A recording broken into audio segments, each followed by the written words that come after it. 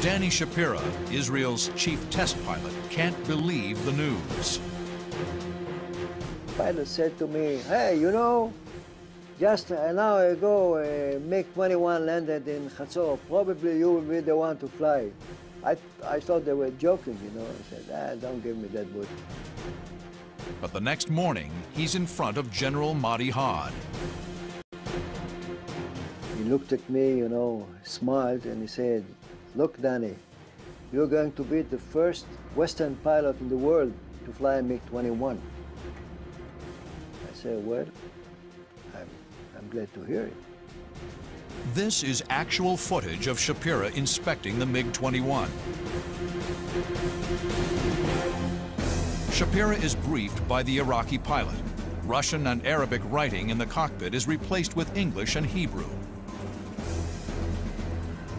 And within only a few days, Shapira closes the canopy and lifts the MiG-21 smoothly into the bright Mediterranean sky.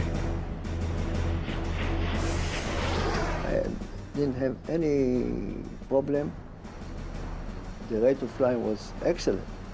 Airplane was lighter, just 2,000, 2,200 pounds, less than a Mirage. After becoming familiar with the airplane, Shapira, and only Shapira, begins flying against senior Israeli fighter pilots. We made a program to train our pilots and see how a MiG-21 maneuvers and what a Mirage has to do in order to stay behind of a MiG-21 and shoot it down. We conducted 120 flights and, you know, practiced against him to see the airplane, to be familiar with the airplane, to see several different silhouettes. And it was amazing. The Israelis learn that the MiG-21 is light and fast. But at high speed and low altitude, the control surfaces become sluggish and unresponsive. Worst of all, the airplane has terrible rear visibility. So I said to them, if you go down slightly, 500 feet below the MiG, he'll never see you. If you see a MiG doing this, it means that he's looking for you. He doesn't see you, but he's looking for you. Once he starts to turn, get in and shoot.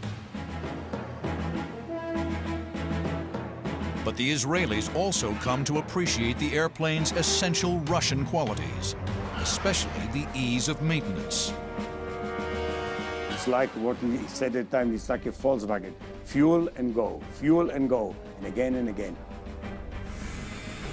One of the things about the Russians is they learned how to design an aircraft in a high, efficient, low-cost manner. They didn't even have flush riveting, and some of the seams were really rough. But who cares? It still can go Mach 2, and it was efficient, it was fast, it was maneuverable. And if it doesn't last more than a couple days in combat, make it cheap. The intelligence coup helped the Israelis devise winning tactics during the Six-Day War.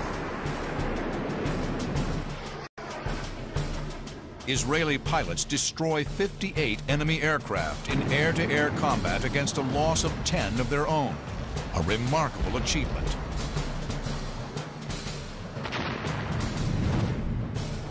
Over the